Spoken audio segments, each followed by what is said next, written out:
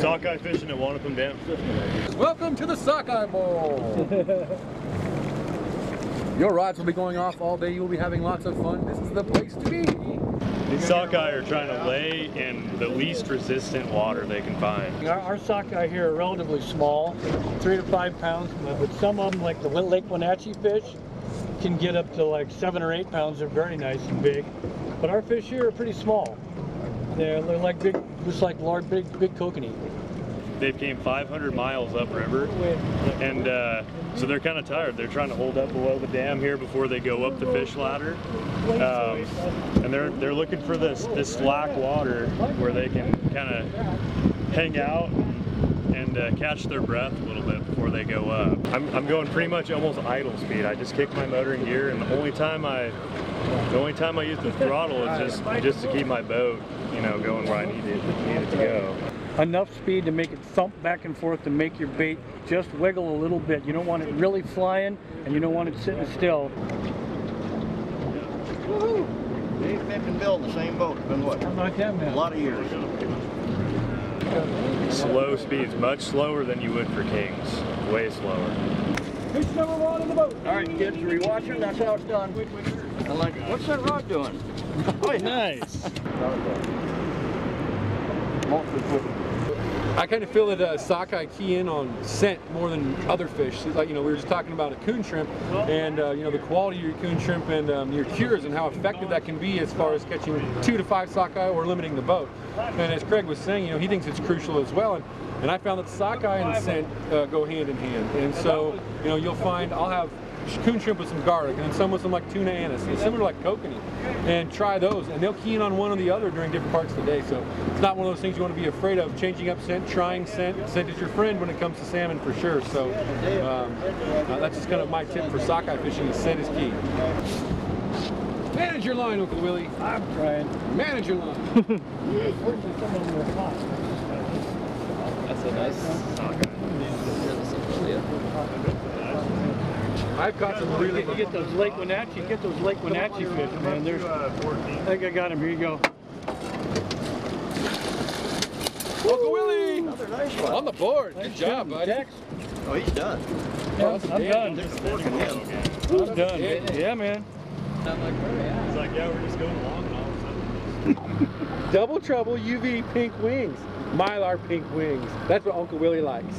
Manage wind. Yeah, man, I double the length of your boat. I have right away. Rick, I like you a lot. One on a. Let's tell it works good too. A little slightly longer later to make it move a little slower. And chasing as much. And sometimes back home, in the home water, you know. I like your bow mount. Right on, right on. I like it. I don't use it just fine. Yeah, no, it's great. It's good. Bill, do you like fishing? No. Didn't think so. Screws up my golf game. We going to Indian Lake. Big! Hey. It's about to happen. It is happening. So I got another sockeye on here. You know, the bite was kind of dead this morning, and we figured it'd turn on at some point about 30 minutes after they raised that water. You can see over there behind me, and sure enough, that's what happened. Just popped on. And the last few fish have came on that metallic pink wing Spin-Glo that we were talking about earlier. That's a nice sockeye. But this fish here, bit Spin-Glo, size 10, double trouble UV pink with mylar pink wings, on what Herzog calls a rasticle, right? He ties a special fly, and that Spin-Glo just kind of adds that flash in front of it. And that's kind of been our hot ticket this morning. Spin-Glo's a neat lure. It's been around a long time, caught lots of fish. Oh, really? Got one on? Oh, this is a hot one. Good job, Uncle Willie. Hey, 3 for 3. Nice. That's a nice. Hey, on that Yakima Bait Mask too. Ooh, the Spin-Glo. And the fast limit Dodger. I love it. Yeah. This thing ate a Spin-Glo rasticle. Yes, indeed. Typically with sockeye, you lose about half all the fish you hook. But this time, we've got 5 in a row, and to my knowledge, that's my personal record. Imagine if you want really light leads way behind you, you could, but you can't do that. With everybody here most of the time. Green. Now the pressure's on. Green blade. And that is 8 sockeye in a row we've landed. Yeah. Get him there. He came off. We're not counting that as a loss. It wasn't on long enough to be lost. Say, Uncle Willie, come see The me. guys in the floats left too early. Don't stand on the net, Bill. Yeah, you're right. It's a little lighter. I've lost weight, but not that much.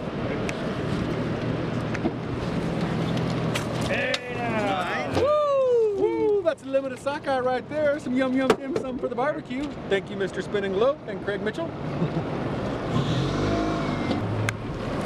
Night night. Craig's been fishing here quite a while. He's been doing this a lot of years. I've known him for quite a while, and he's a good fisherman, very educated, very well prepared on his game. And so, we were talking earlier about the sockeye thing, and they're the easiest hard fish to catch, right? Because they're so finicky, and sometimes it's just those little minor adjustments that you make. And he was switching his gear all day, switching dodgers, switching leader behind it, going from a blade to a Spin-Glo to naked to nothing to he runs 2 shrimp on the hooks. Just kind of a neat presentation to learn from him. So it's kind of cool to learn from other fishermen kind of in the same area that I'm at, and this is a great day. Got limits of sockeye, tried kings for a little bit. King bite died when they raised the water, but all in all, it was a great day. I appreciate get to fish with Bill and Nick and Dave and Skyler and Craig and you, Lucas. It was a great day. So we appreciate y'all bringing us out here. It was a lot of fun. Get down here, sockeye fish, book with Craig Mitchell. You can find him online, Facebook, whatever, man. The guy's a stud. It was fun.